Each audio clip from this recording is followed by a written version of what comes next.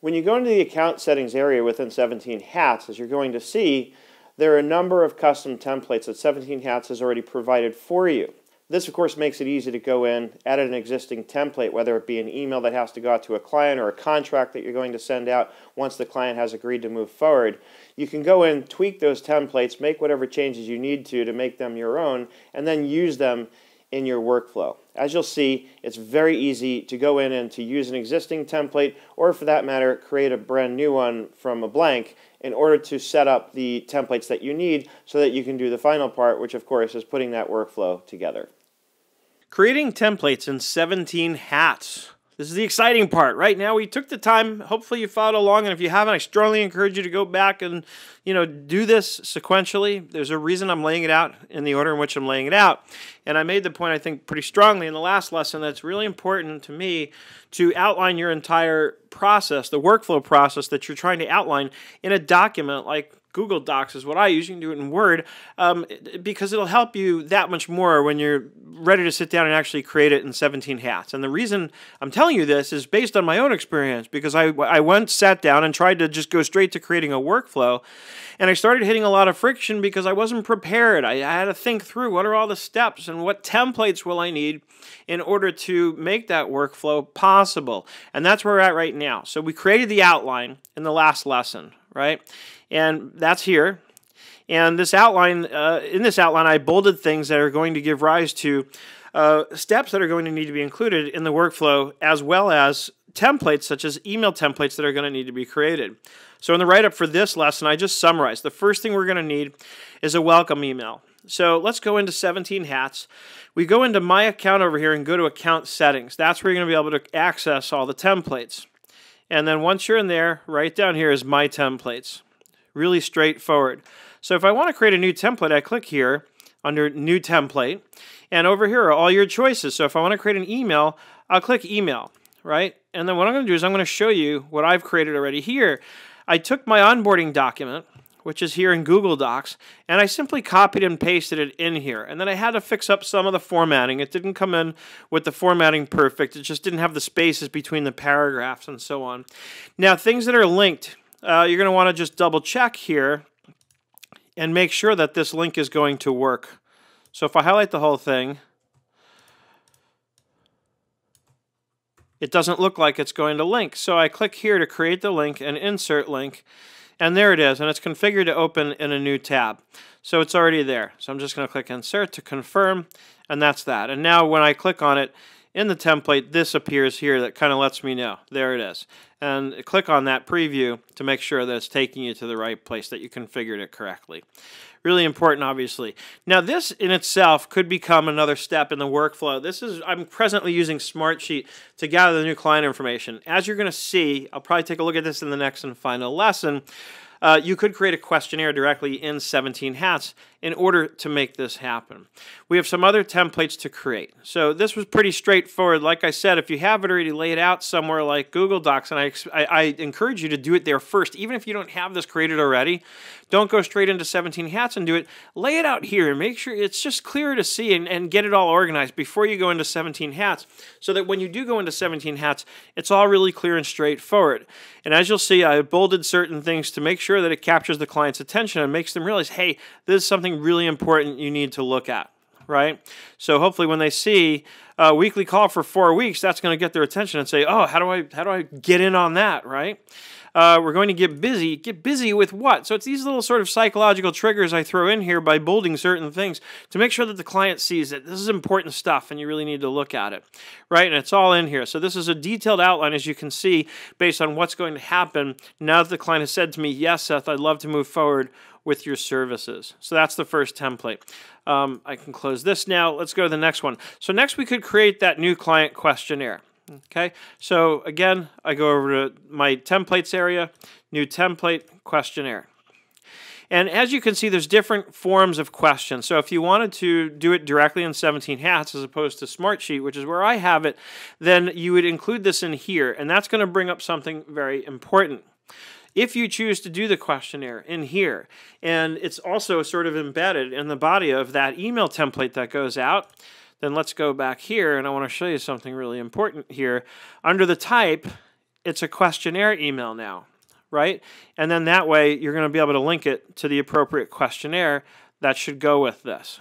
So you can create your questionnaire directly in 17 Hats, and that way you can have them include that. So let's see what else we can create. So again, then I have an email template with just section 4. Just section 4 refers to my onboarding doc, which we can now go back into here. Email templates, client, onboarding email. So section 4 is here. We'll need to review your balance sheet.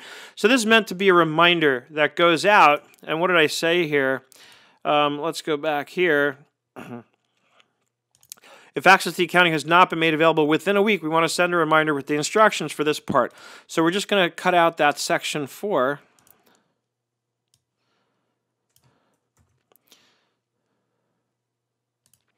And then we're going to create a new email template. And we're going to call this accounting access. Let's try and type it correctly. Reminder. And then subject, reminder to give us access to your accounting file. And then you could even start with something like, forgive me if you've already done this. Forgive us if you've already done this, but our records show that you have not yet provided us with the needed access to your accounting file. Could be plural. Please refer to these instructions below to give us the needed access. And then let's bold that, and then we'll save it. Next template, the client contract. So let's go create a contract template. So new template, contract, title, and this is where I happen to have this in a Word document here. So client service agreement, I'm just going to copy and paste this in.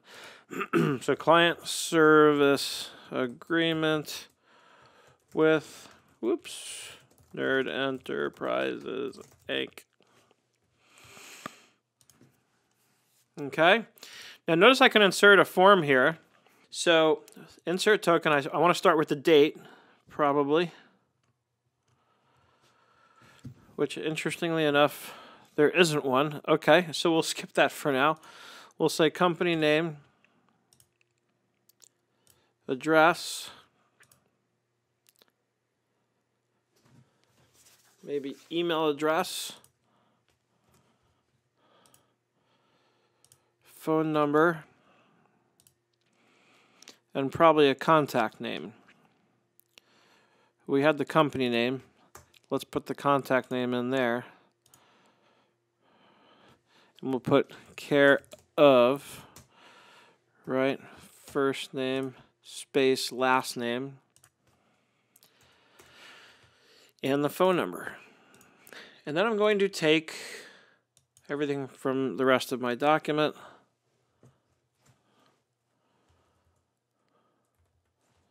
and copy and paste it in.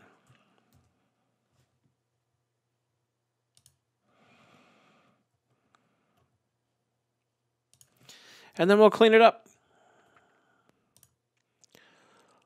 One of the cool things is you get down to a spot like this, and I no longer need to put that reminder in there. It's going to be templated, right? Because I'm already going to have the prospect's information in here. So let's continue cleaning it up because I had like page breaks and things in there based on the Word document, which I no longer need. And then here, by the way, is my description of scope. Now, this is the thing that I am going to want to edit before I send it out to each client. So one of the descriptions in my workflow is going to be to come in and edit this template because depending on what resulted when I reviewed their balance sheet, I may or may not want to change some of this.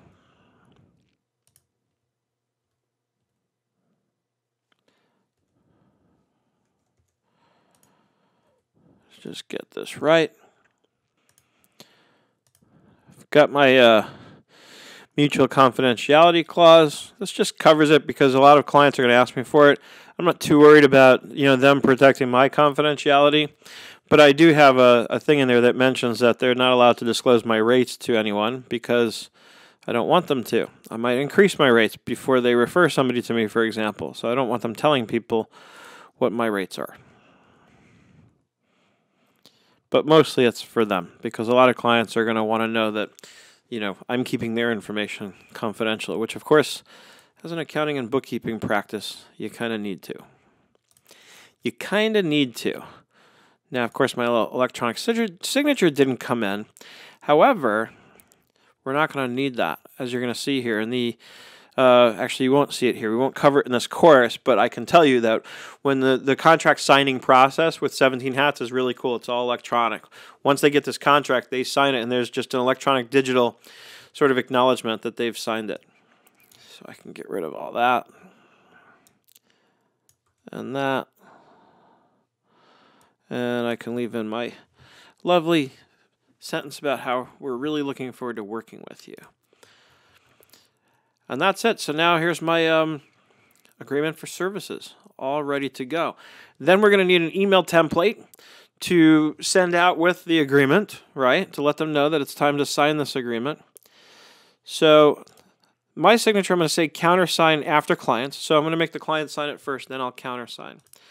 Let's save that. When you're setting up the workflow, as far as the contract goes, you're going to be able to create a step in which you're going to actually send a contract out. And that's where you're going to associate the email that goes out with that contract. So you're going to want to create another email template for the to go out with the contract when you send it out. So you might be thinking that as you're creating the email template for the contract, you're going to want to somehow link it to the contract that goes with it. It actually gets done the other way around. When you're setting up the workflow and choosing to send out a contract, you'll see in that dialog where you'll be able to tell it which email template to use to send that contract out. So it's a little bit sort of, I want to say flipped from what you might expect, or at least what I expected. Maybe you would have expected it to work exactly that way. But I say this just in case somebody else out there is thinking just like I'm thinking. So let's see what else we need to create. We're going to create an invoice template for the retainer. So again, we're going to go to New Template, and we're going to go Invoice, and Invoicing Options, Name, Retainer, Invoice. We can choose online payments so they can pay us online. Of course, in order to do that, you're going to need to link a payment gateway to 17 hats. I want to say due in 0 days. It's due immediately. And you can, as you can see, decide if you want to do a percentage and so on and recurring. And you can do even a payment schedule, which is pretty cool. So now these are the items that shown for the client. So invoice items, right? So we'll add an item, and we're going to call it retainer. Description for monthly retainer for services. Now, what you may need to do, depending on if you have packages, for example, you're using my power pricing concept or a value pricing, or bottom line, you're doing flat rate billing, then depending on what the client has signed up for with you, you may want to create different invoice templates based on what the amount is, right? Because you'll have one invoice template if it's $1,000 a month, another one if it's $5,000 a month, whatever it might be.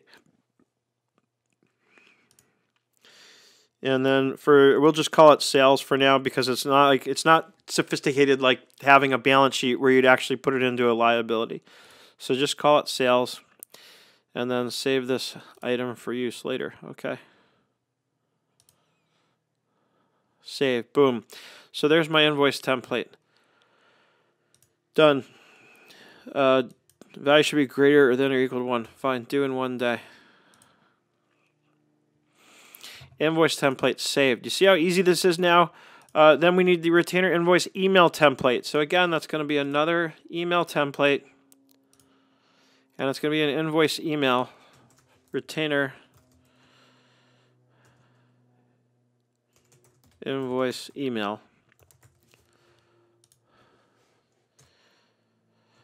Subject retainer payment due. Hi, so-and-so, please find your invoice attached and remit payment by the 1st of the month. Attach files, anything you need to do there. We'll save it. I'm going fast because, I've already, I think, kind of covered it. I think you get the point, but I want to make sure I'm, sort of doing this completely and thoroughly. Payment confirmation. So once we get the retainer, now we can let them schedule that first of those 4 weekly calls that we promised them in the original onboarding document, right? So we're going to create an invoice template.